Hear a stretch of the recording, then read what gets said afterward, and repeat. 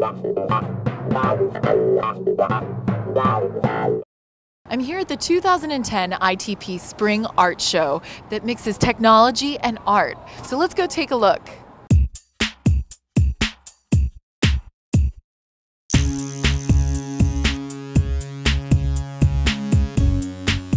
What's the idea behind these things, these shoes?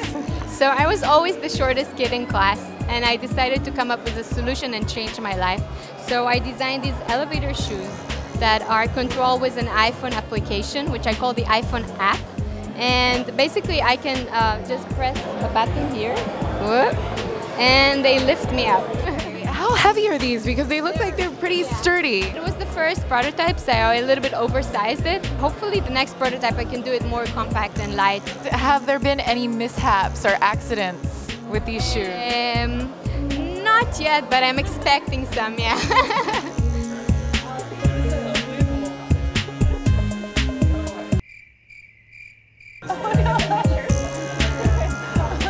Out of all of the projects I've seen here today, this one seems a little more whimsical. It's called IKEA Robotics.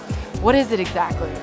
It's a study of dynamic environments, and I use IKEA furniture because everybody has it. It's sort of bland and kind of lacking its own character. I also notice a lot of people throw this away. I live in Park Slope, and I've seen like 3 of these tables on the streets. So I decided to do a project where I would repurpose it and give it a new life as living furniture.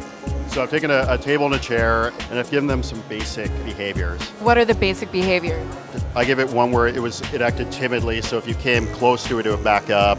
Or the table was needy, and it would come to you, but if you didn't give it attention, it would back away.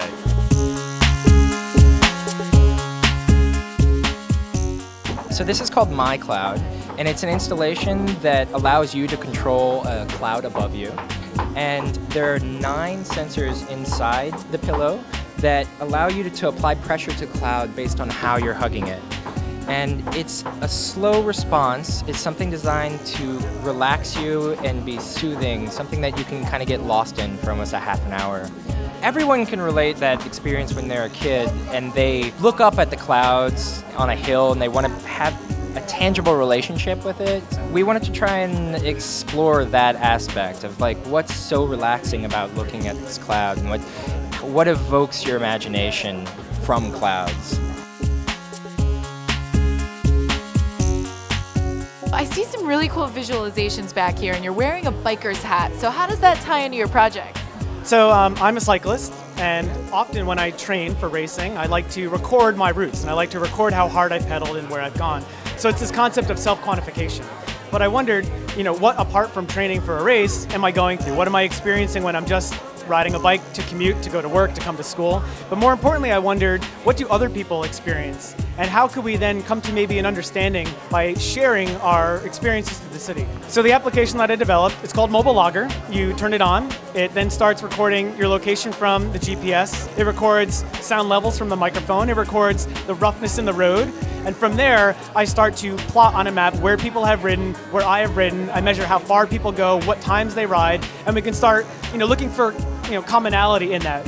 So the visualization we have here, it's kind of just an aesthetic approach at trying to make the data set that I talked about before look a different way. So how do you think this will be used in something like urban planning in the future? You can maybe, with a large enough data set, say, why are people not using the 8th Avenue bike line? We put it there. Are they using an alternative route? So, if you have enough data and you know kind of what the data is when you go into it, absolutely. Maybe it can be used by transportation alternatives to help try to inform, route planning or greenway planning and things like that.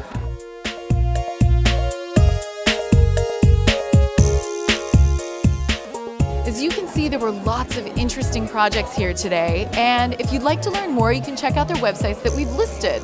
I'm Ellie Rountree, and this has been RocketboomTech.